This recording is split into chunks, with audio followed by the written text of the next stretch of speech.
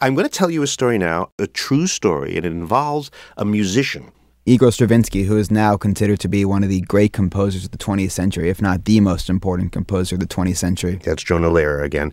And Jonah tells the story of two concerts, 1 year apart, in the same city, the exact same piece of music. The audience that heard it first and the audience that heard it second heard totally different things. So let's begin. First, Jonah, how does this just set the scene? This is May 1913. It's a spring night? It's a balmy summer night. Black tie costumes, the women have their fedoras. This was evening clothes. Yeah, well, this was the Russian ballet. This was high art. And the program said this is a concert about springtime. But as they settled into their seats, it turns out that what Stravinsky had in mind was not spring like honeybees. No, the spring Stravinsky had in mind was about change, about radical change. Ritual murder. Literally, that's what the story of the play is. It's a pagan ritual where at the end the virgin gets massacred. Oh, dear.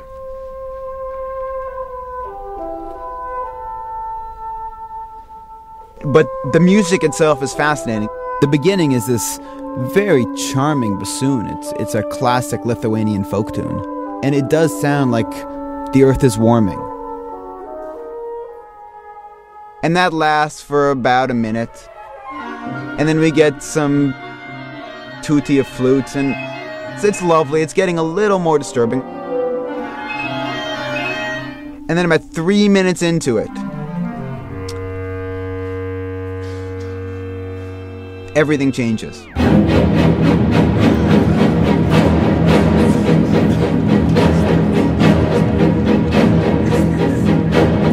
There's just an earthquake.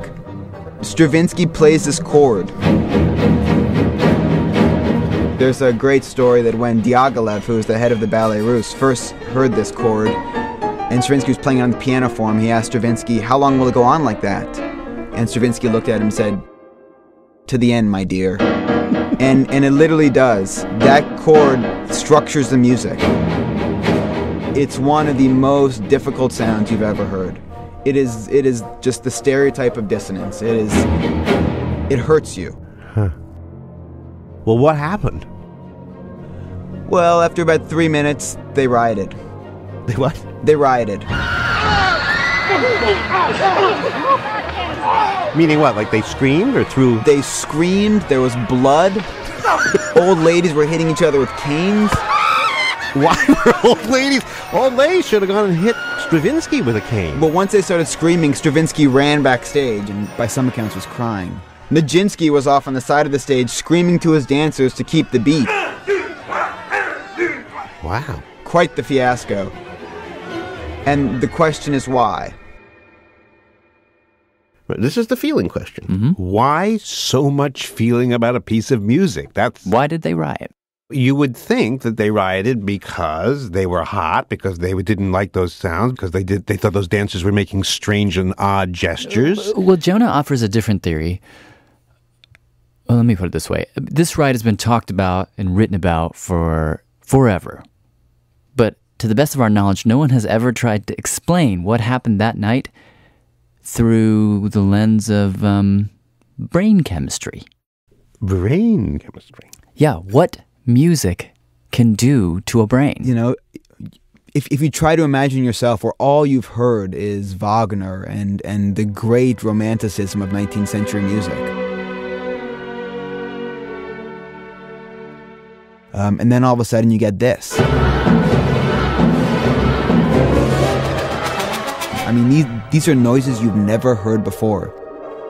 No, it's all very new, but scientists are beginning to figure out what happens in our brain when we hear noises we've never heard before, especially dissonant noises. We find that musical chords that are typically judged to be dissonant, elicit these wild fluctuations in brain activity. This is Jan Fishman. He is a neuroscientist, and he studies those wild fluctuations in the brain on an area of the brain called the auditory cortex. Let's zoom into the auditory cortex for a moment, because this is basically hearing central.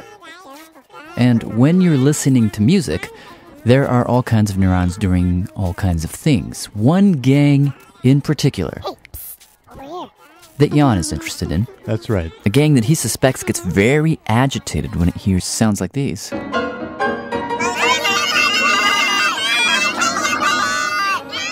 These neurons might be the new noise department, because he thinks their job is to take every new, strange, unordered, unpredictable noise that comes into the brain and figure it out. Find the pattern. There are groups of neurons whose sole job it is, This is how Jonah puts it, to turn that dissonant note, dissect it, take it apart, and try to understand it. We are pattern-searching animals. and this is how Jan Fishman puts it. And so at the level of the auditory cortex, the brain has this daunting task of having to be able to disentangle this complex mixture of sounds. Most of the time, those neurons in the auditory cortex succeed in finding the pattern. Okay, we really almost got it, but I think I can get it. I can do it. I think it's going up. I'm not sure. But every so often, No, where's the pattern? and maybe this was the case that night, That doesn't make any sense. they fail.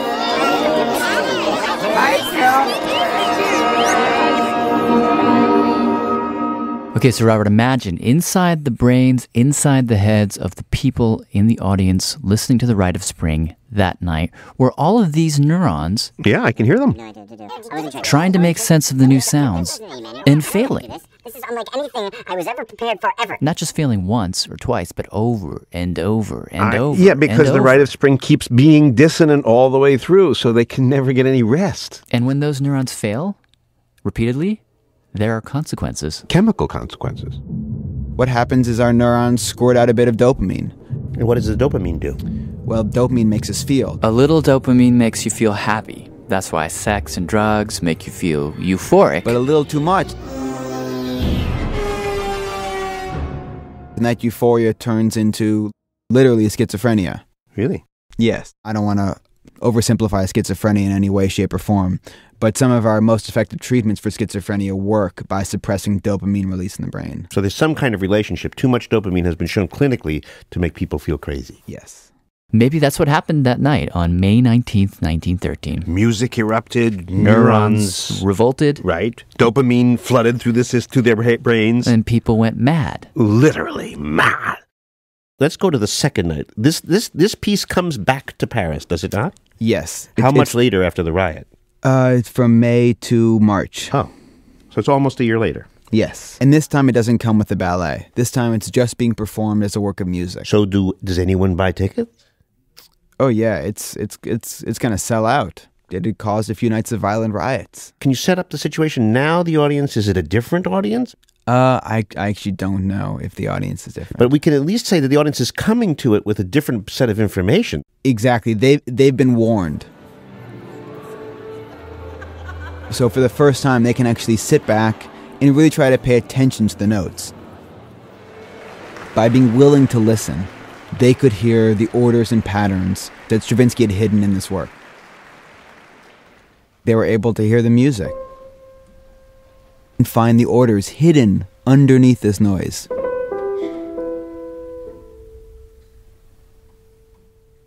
Was there a riot this time, the second round? Oh no, quite the opposite. Stravinsky was a hero. They carried him out on their shoulders.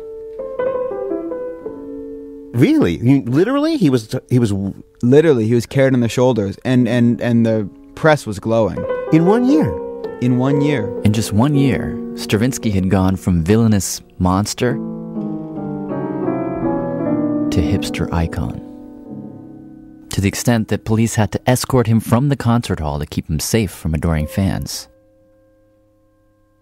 And that was just the beginning. The third story, if you wanted to tell a third story, would be it became children's music. It became Disney music in 1940. 27 years after Stravinsky had caused a violent, bloody riot, he was negotiating with Mickey Mouse over the rights to use his music in Fantasia. Which Fantasia? Is it starring a hippopotamus in a little tutu? No, Is that the one? Is it the mushrooms, Jonah? Yeah, I think it's the mushrooms, The isn't it? mushrooms. So how does this happen? How do you go so quickly from being the most outrageous thing that literally maddens people to a triumph to kids' music? Yes, I mean, the rite of spring is perfect evidence of the brain's astonishing plasticity. See, this is the really cool part of it for me. Mm-hmm. If you remember just one bit of science from this whole thing, remember this.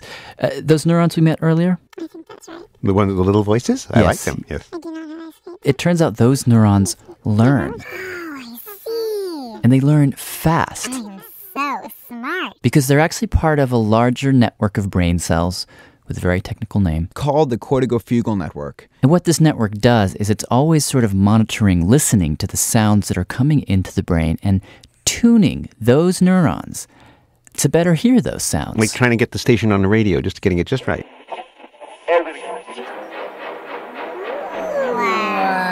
So our neurons literally adjust. Literally, we're talking the biochemical engineering sense. So if on that first night you just hear the rite as pure noise all the way through from beginning to end, if you're listening, if you're letting your corticofugal network do its job, it can actually resculpt your brain and let you hear the patterns better as the symphony evolves.